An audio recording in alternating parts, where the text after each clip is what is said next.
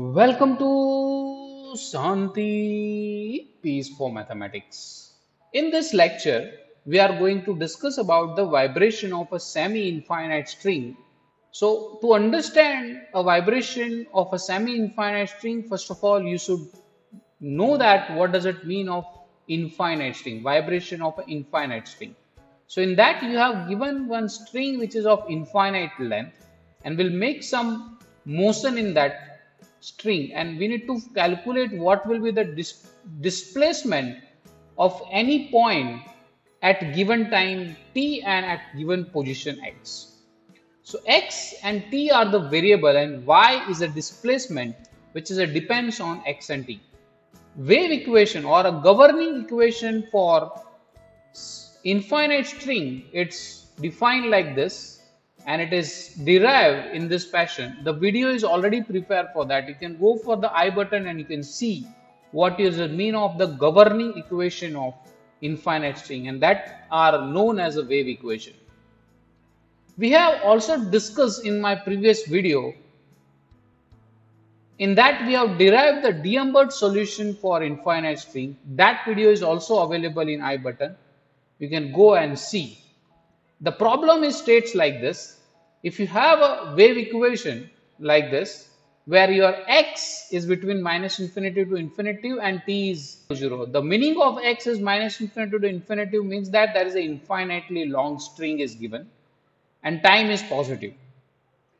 The initial condition, that means initially when we starting the situation, we are assuming that the displacement is f of x. That means at time t equal to 0, the displacement is f of x, and time t is equal to 0, the velocity we are considering as g of x. And we have come to conclusion that the solution is of this form, and that solution is known as a D'Alembert solution. Now, the problem of semi-infinite string means we are fixing one end and the other end is free. And so we are fixing at one end, let's say it is x is equal to 0, the string is attached with some hook or something like that. And now we'll make a motion into this string and we need to find out what will be the displacement, that is y, if I have x and t, position and the time t. So the governing equation or a problem can be described in this manner. So the problem of vibration of an infinite string is described in this manner. That is, the wave equation is here. This x is between 0 to infinity here because now one end is fixed and time t is greater than 0. So initially when we are starting the experiment, then your position or a displacement is u of t, that is time t equal to 0, we are considering the displacement is u of x. And the velocity is v of x because it is a derivative of displacement with respect to time. So that's why the velocity will be v of x. And here there is another condition is come across, that is known as a boundary condition. The boundary, as we are fixing at one end, that is x is equal to 0, the boundary at this one, that means when x is equal to 0, what will be the displacement? So we are considering the displacement is 0. So at the one end x is equal to 0 is fixed, we are considering the y, the value of y is 0. Now this last condition, that is a boundary condition, is also gives you the velocity is also 0. So that means y of 0t is equal to 0 will implies that yt at 0t is also 0.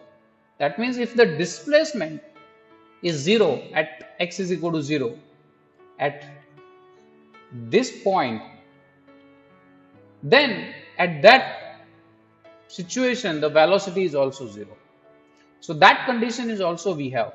And if I like to apply the D'Alembert solution here, that means we have already derived the D'Alembert solution for this. So D'Alembert solution 1 cannot be used for the initial value problem for stated above, because, or I can say since u of x minus ct. So that means if I can use this D'Alembert solution here instead of f we have used the notation as u of x. So we have here it is u of x minus ct, and this does not have a meaning if the value of t is greater than x by c. So that means we need to modify our problem for infinite string, and then we can able to apply this D'Alembert solution. So that means this, since u of x minus ct have no meaning for the value t is greater than x by c, because a u is defined only for x which are positive. So if u is here, if the value of t is greater than x by c, then in that case this will be the negative value. So in that case u is undefined, so it has no meaning.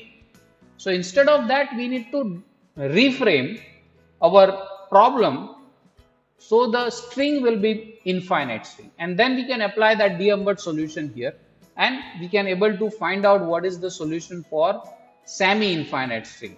So we'll say instead of, we consider the modify problem for an infinite string as follows. So we follow means we will rephrase our problem, so the entire problem will convert into the infinite string.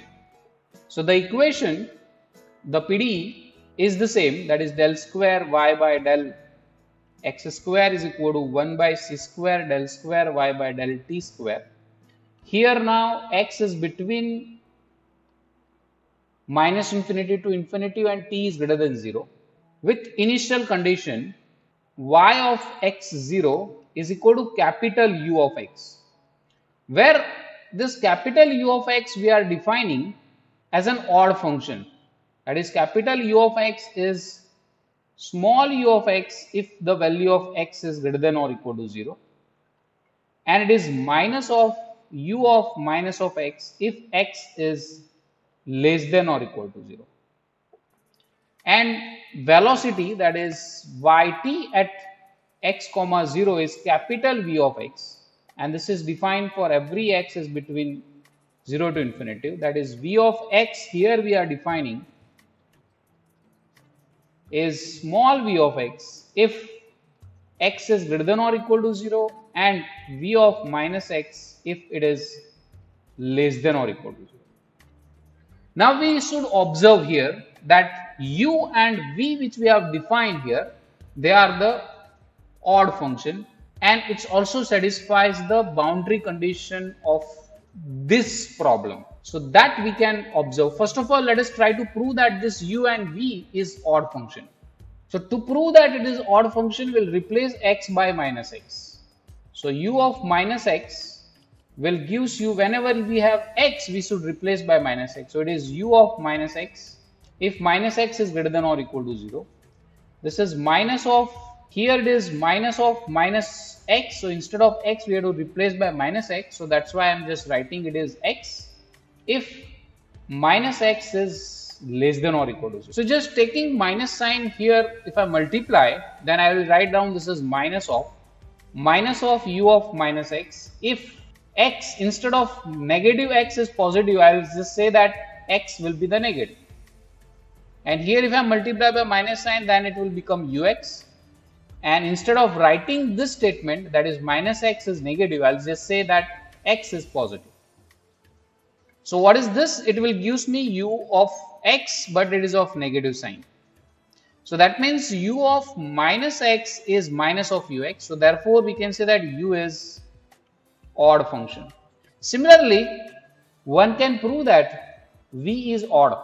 Now we have to see this u and v is satisfying this boundary condition, and it is a problem of infinite string. So we can able to write down from the D'Alembert solution, the solution of this problem will become the solution of problem.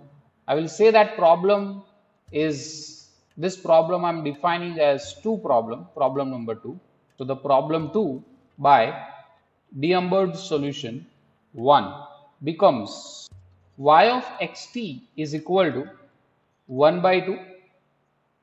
Instead of f here it is u, so it is u of x minus ct plus u of x plus ct plus 1 by 2 c x minus ct to x plus ct v of s ds.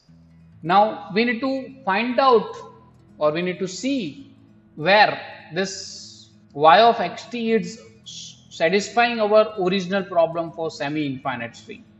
So for that, when we will have x is equal to 0, what will be the y of 0t? So as per this, we will have, if I substitute x is equal to 0 here we'll have capital U of minus ct plus u of ct plus integration from minus ct to plus ct into 1 upon 2c capital v of s ds. Now we note that this u is an odd function, so that's why this I can write down 1 by 2 is minus of u of ct plus u of ct, and that will gives me 0 because u and v are odd. As we know that the integration from minus a to a fx is 0 if f is odd function. So using this integration, this quantity is 0, and if I use the u is odd, we'll write this is minus of ct, so this will gives me 0. So y of 0t is 0, and yt at 0t, that means if I take the differentiation of this with respect to t, will leads to 1 by 2 minus of c into u dash of minus ct plus c into u dash of ct plus 1 by 2, c will be cancelled out with v of ct plus v of minus ct.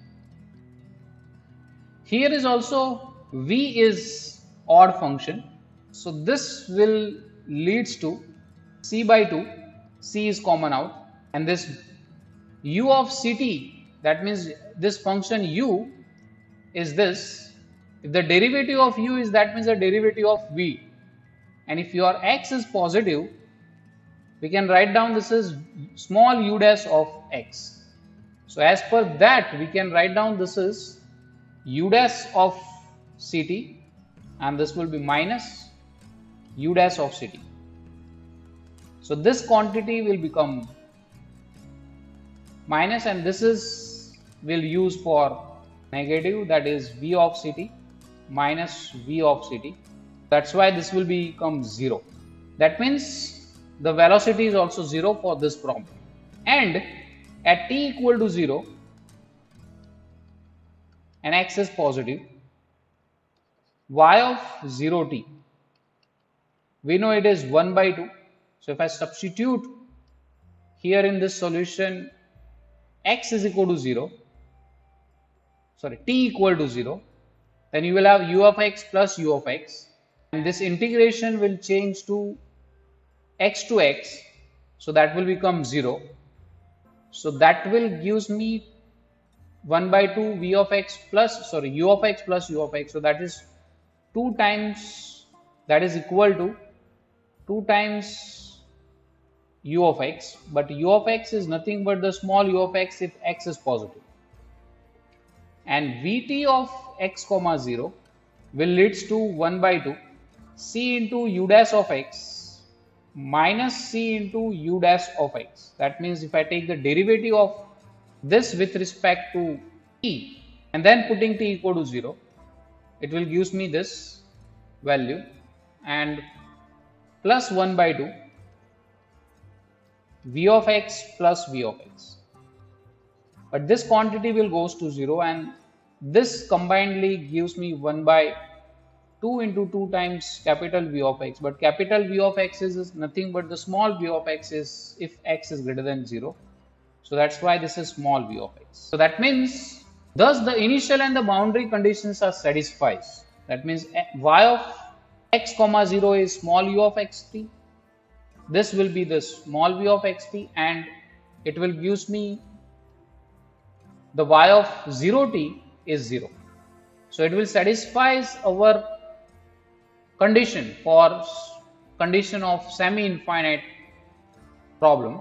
So thus what we can write, thus the initial condition and the boundary condition are satisfies. Therefore, the solution for vibration of a semi-infinite string is y of xt is equal to 1 by 2 capital U of x minus ct plus capital U of x plus ct plus 1 by 2c integration x minus ct to x plus ct v of s ds, where u of xt is defined as small u of x if x is greater than 0, minus of minus u of x if x is less than or equal to 0.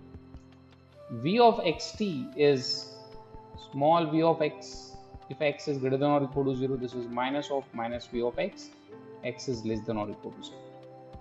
So this will be the solution for vibration of a semi-infinite string. Now it is interesting to see if v equal to 0, then the solution only contains this term. That means what I am saying, if velocity is 0, v is 0, that means the initial conditions which we have talked is vt of x comma 0 is 0. Then solution is y of xt will be 1 by 2 capital U of x minus ct plus U of x plus ct.